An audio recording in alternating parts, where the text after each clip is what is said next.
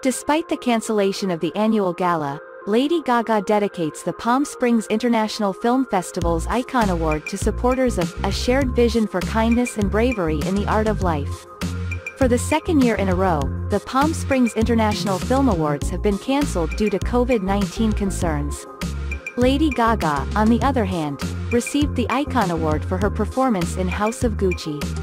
The pop star and Oscar nominee for A Star Are Born was supposed to accept the award alongside her fellow honorees at the Palm Springs Convention Center on Thursday night. Gaga, born Stefani Joanne Angelina Germanata, took to Instagram to express her gratitude to those involved in the arts following the cancellation of the annual ceremony. "Thank you so much to the Palm Springs Film Awards for the Icon Award," she wrote alongside a photo of herself holding the trophy while dressed in a white gown. "This is dedicated to all the lovely communities that have come together over the years to support a shared vision of kindness and bravery in the art of life.